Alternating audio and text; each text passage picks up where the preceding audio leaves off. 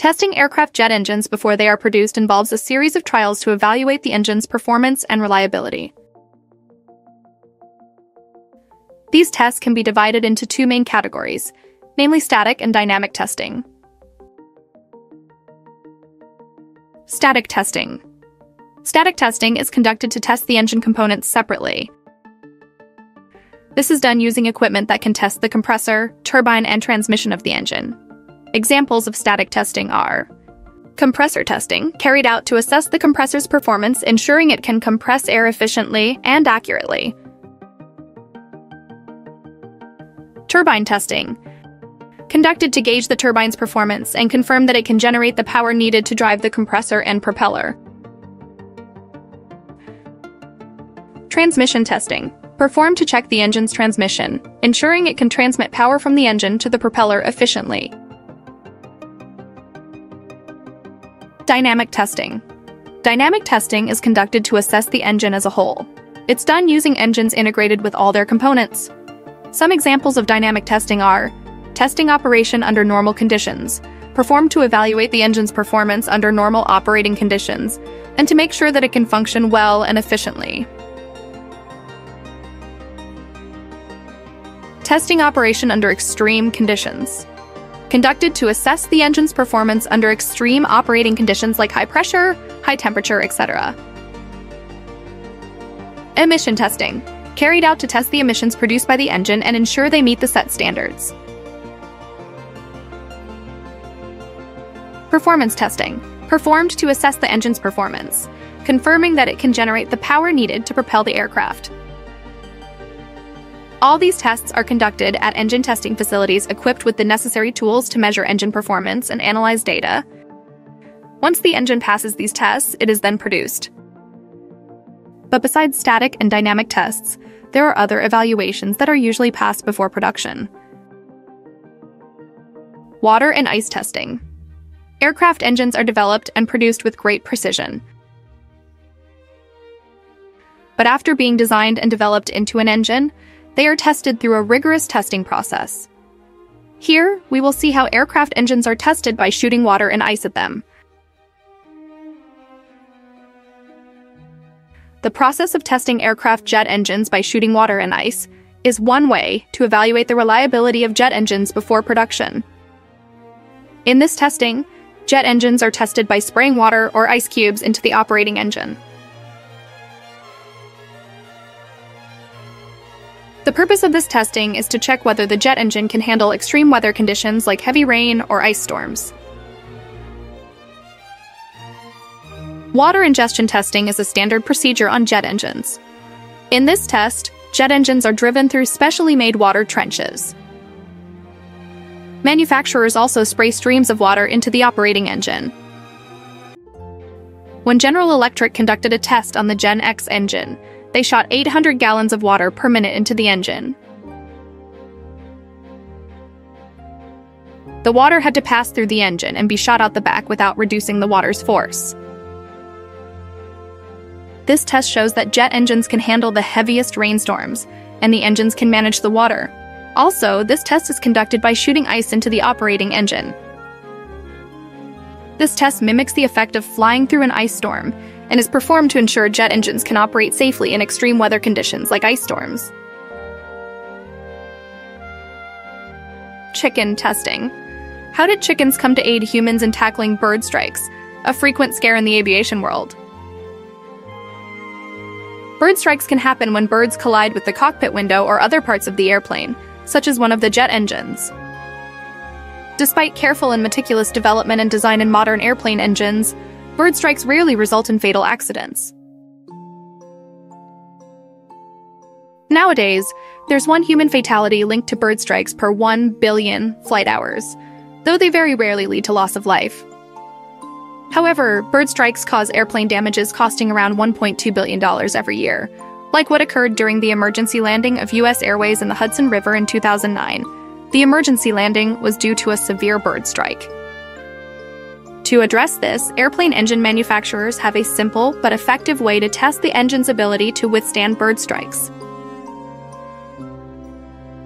One test for checking jet engine reliability before production involves throwing dead chickens into the jet engine. During this test, manufacturers use a weapon called a chicken gun to shoot frozen chicken corpses at the aircraft, including into the airplane engines. The purpose of this testing is to see how the jet engine would react if a collision known as a bird strike were to occur, potentially damaging the engine and causing flight problems. Bird strikes are a serious concern for the aviation industry, as they can cause damage to airplanes and threaten passenger safety. By hurling chicken corpses into jet engines, manufacturers can see how the engines will respond and hope to find that they will remain in good shape after a collision.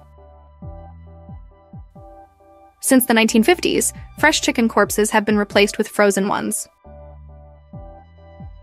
This testing isn't often done, but can be effective in evaluating the impact of bird strikes on airplanes. The test is performed to ensure passenger safety and to keep jet engines operating safely. However, it can also stir controversy, as it involves the use of chicken corpses, considered unethical by some. This testing is carried out in a well-controlled testing facility and is conducted with meticulous procedures to ensure safety and effectiveness. Moreover, the chicken corpses used are usually already dead, with no mistreatment involved, but some animal organizations and individuals still oppose this testing on ethical grounds. Explosion testing. Testing the explosion of airplane spare parts and their ability to handle fragments is one of the toughest engine reliability tests. This test simulates what happens when spare parts in the engine's ventilator come loose. It should never happen, but it has been known to occur. Explosion testing is one method used in the process of making airplane jet engines to test engine reliability. In this test, jet engine manufacturers will add explosive materials to a part of the jet engine being tested, and then execute the explosion. The goal is to see how the jet engine would react to an explosion, and whether it will remain in safe, operational condition afterward. Explosion testing is carried out inside a well-controlled testing facility with detailed procedures to ensure safety. Besides, this testing is done on engines already manufactured and ready for testing, not on engines meant for flying. This testing is performed to evaluate the performance and reliability of jet engines under extreme conditions. For example, how the jet engine would react if an explosion occurred in the fuel system or another vital part of the jet engine. During explosion testing, manufacturers will evaluate how the jet engine responds to an explosion and how it might respond to keep passengers safe. Moreover, explosion testing is also used to test performance and reliability in other extreme conditions, like extreme temperature or pressure. This is vital to ensure that the jet engine can operate safely and efficiently in various potential flying conditions. Explosion testing is a crucial stage in the airplane jet engine manufacturing process to ensure safety and reliability, but it can also spark controversy because of the dangers linked to the explosions used in the testing. Air testing.